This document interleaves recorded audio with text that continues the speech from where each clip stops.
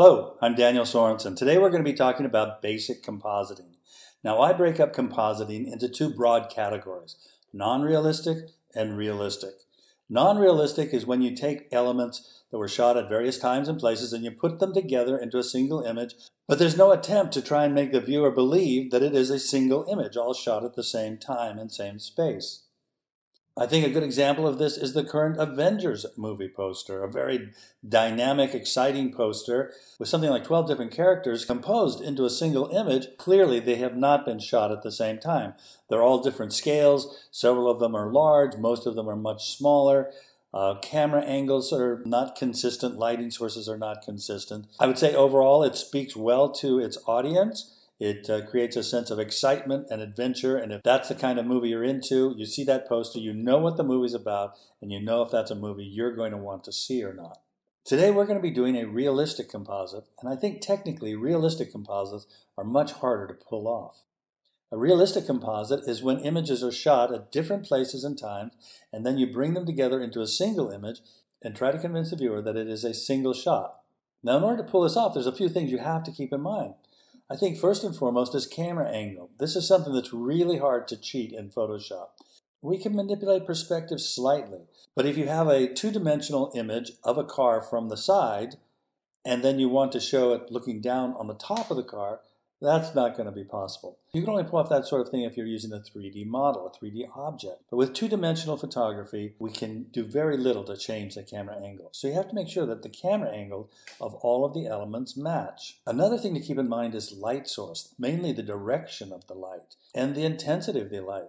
Now this is something we can manipulate quite a bit in Photoshop. I've actually done some composites where I had to completely change the light source on some of the elements. You can pull it off, but it's going to make your life a lot easier if the images have the same light source to begin with, the same direction of light and the same intensity of light. The color of the light is pretty easy to manipulate. Okay, let's get started with our composite. Now the first thing I want to do is check my images. The plan is we're going to use this sand dune image as our final image, and we're going to bring the car image into the sand dune and mask it and color correct it and hopefully make it look like it was actually shot there in the dunes. Now right away I do see some issues. The car has much more saturation, more contrast. The dunes, much softer light, less contrast, less saturation. It does look like they were shot at approximately the same time of day, and I think if I flip the car, the direction of the light is going to be pretty close. But the first thing I want to do is check the image size and the resolution and see if these two images are going to work together. So I'll go up to Image, Image Size. Now, the image should be 300. If your image is still 72, uncheck, resample, change this to 300, and then you can click this back on. So this is 13.5 by 9 at 300. I'll go over and check the dune. Okay, so this one is 20 by 3.5 at 300. I know the car is going to be relatively small in the final composition, so I think it's going to work okay. The thing to keep in mind is Photoshop is resolution dependent, and we don't want to have to scale that car up if we can possibly avoid it. So let's go ahead and bring the car in and check the size. So hopefully you've watched my tutorial on combining images in Photoshop, where I walk through all the different ways you can bring images into your final document. In this case, I'm going to simply use my Move tool and click in the middle of my car image here, drag up, and then click on the Dune tab and drag it back down into the image, and it copies it into my Dunes document. Now the first thing I want to do is change this into a smart object. We want to be sure we're going to be working non-destructively. We want to make sure that we're not damaging the image in any way. So let's convert it for a smart object. There's several ways we can do that. One is we can simply go up to Layer, Smart Objects, Convert to Smart Object. Now you'll see right here the symbol that says this is a smart object. Okay, let's flip the image. So we can just do Command T, right click, and flip horizontal. Hit return or click the check mark to perform the transformation. Now we can get a rough idea of the size by very loosely selecting the object and creating a rough mask, or a garbage matte as it's called in video editing. So I'm going to take the lasso tool and just loosely make a selection around the car and the dust cloud, and release. Now I've got a selection. Now we can just go ahead and click this third button here, and that will add a mask. In this case, it reveals the selected area. Now we could put a little bit of a feather on this just so that it looks a little bit nicer until we do a proper mask. Several ways we could do that. One very quick and easy way is to open up the Properties panel. With the mask selected, we can simply feather the mask right here, and that will soften it up and make it look a little bit better while we're checking for the size. Okay, I'm going to take the Move tool and move this down. Okay, so the distance between the wheels and the distance between the tread marks in the sand should match up. So I'm going to zoom in here and take a look.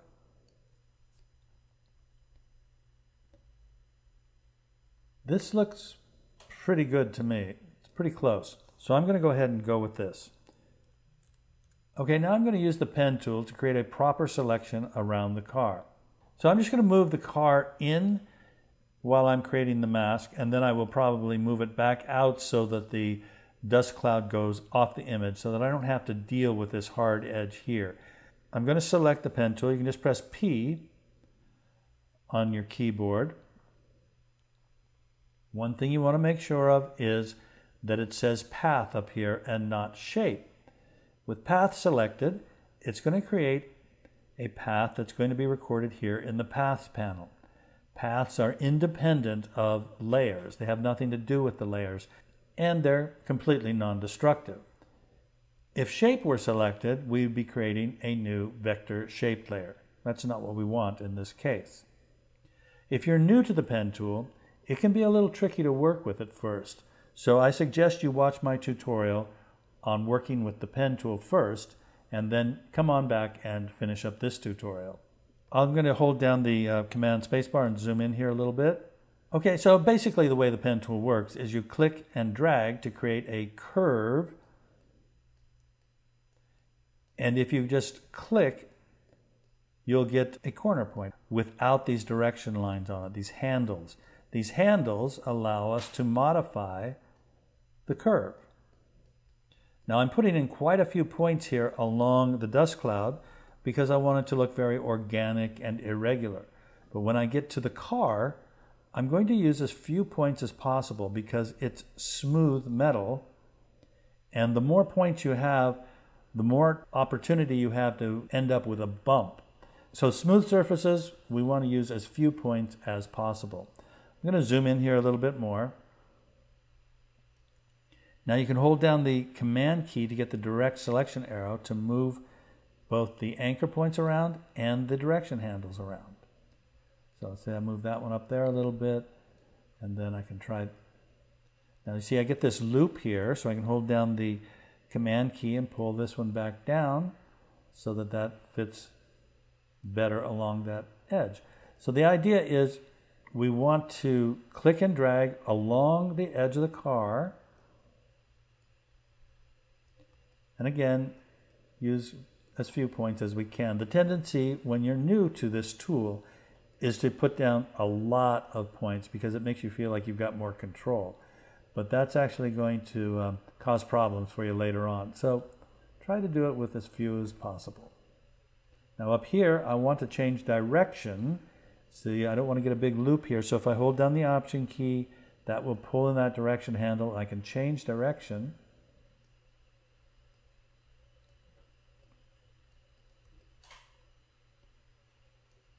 A little hard to see what's going on here.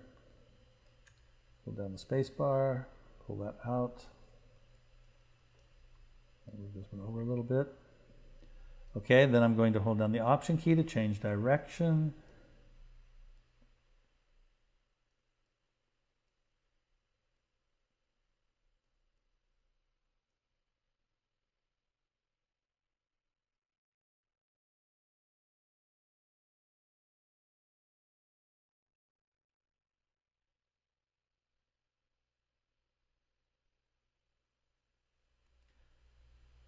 Okay, so I've done most of the car. I've decided to keep this piece here in the front. I think that's part of the undercarriage of the car, front end of the car. We are going to create our own shadow, so I'm going to be getting rid of this shadow. It's a little hard to tell what's going on in here, so I'm just going to kind of guess in this area, and I have to guess where the tire is. I'm holding the space bar just to move around, and come on up in here, and now we're back over to the dust where I'm going to put quite a few points just to make it feel a bit more organic.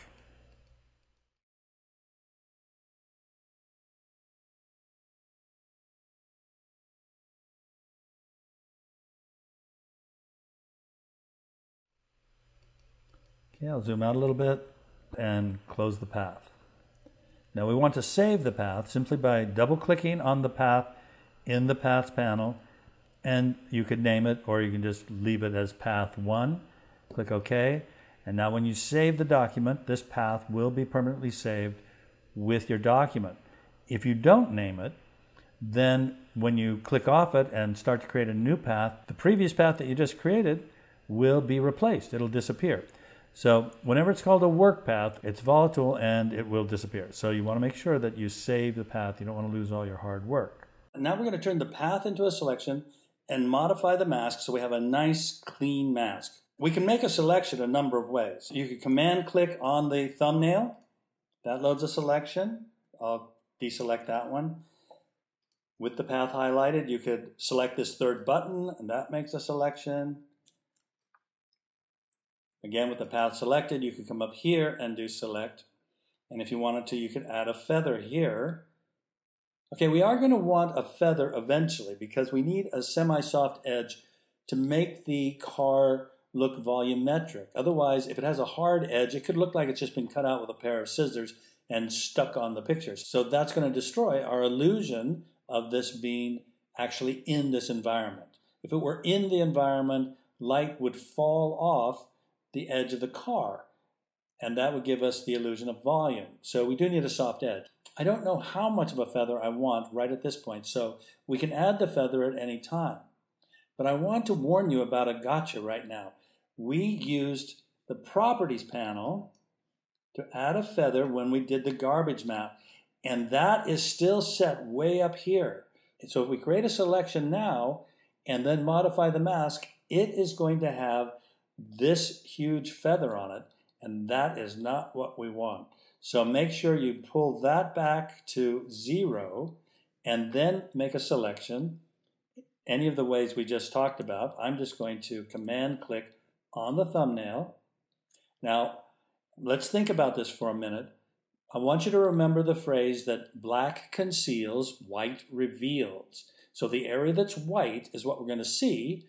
The area that's black on the mask, and if I hold the Option key, we can look at the mask.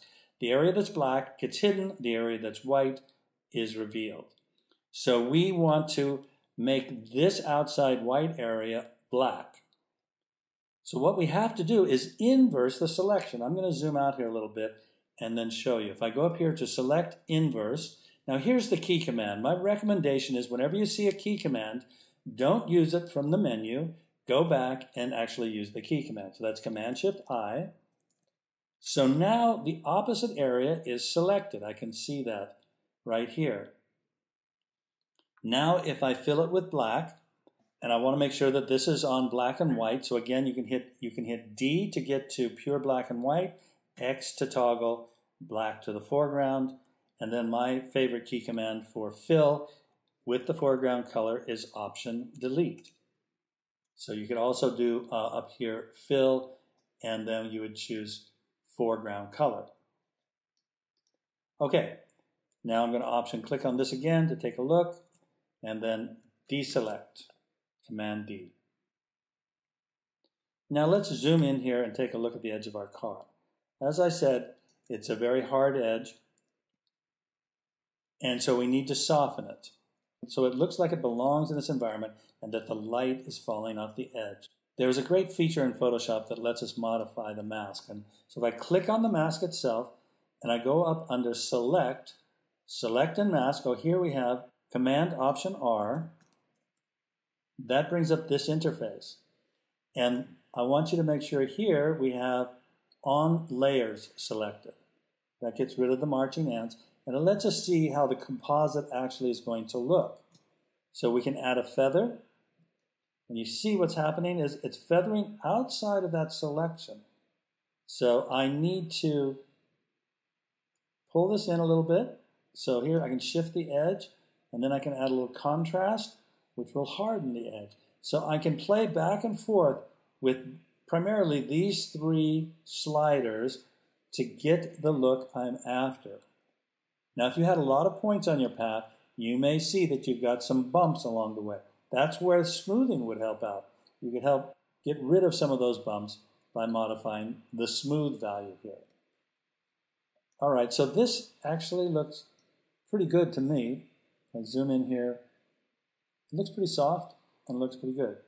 Could be maybe a little slightly more. Now, I know that I'm going to have to work on the dust cloud. That has got to be modified by hand. And it has to be far softer than the edge of the car. The edge of the car has to be relatively hard. I'm going to say OK. And next we're going to work on softening the dust cloud. Okay, I'm going to work on the mask with a brush now. So I'll select the brush tool. I want to use just a soft round brush. I'm going to turn on the airbrush effect right here and lower the flow down a little bit. And I'll probably make it slightly smaller.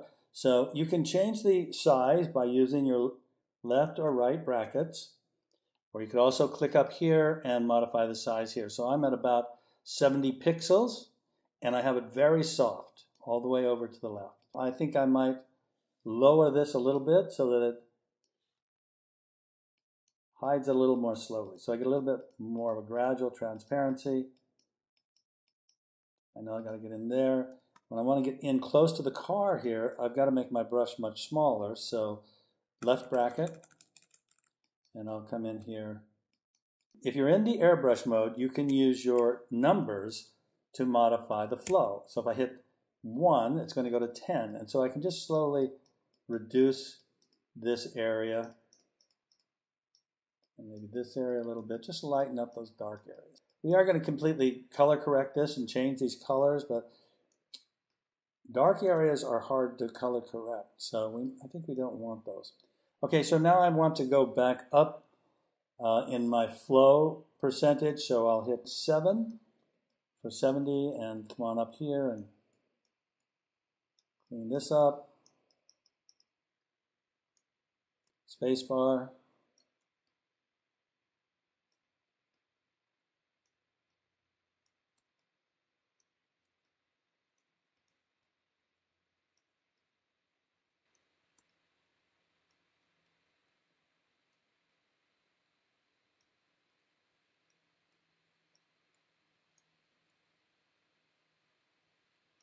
And that, I'll deal with that back end in a minute. Let's go around here. Again, I'm just clicking and clicking. I'm not doing any straight drags because I want it to look, more organic. So I'm kind of irregular, making sort of irregular strokes and kind of click, click, click. Now again, this looks awfully dark in here, so I'm going to hit 1 to go to 10 and just lower the opacity on this. I think that'll make it easier when we color correct.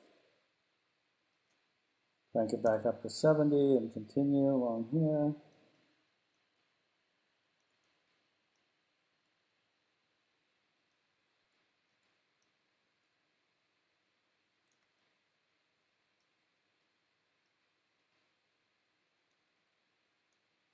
This is totally non-destructive, so if I need to come back and lighten these areas more or bring them back, I can easily do that because it's a layer mask.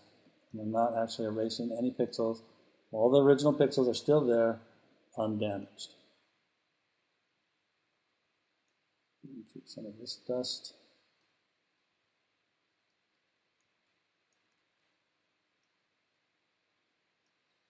Okay, now one thing I want you to do is Option click on the mask.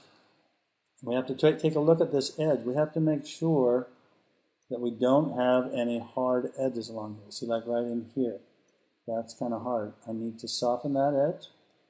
Because a lot of times these won't show up on screen, but then they can show up when they print. We don't want that.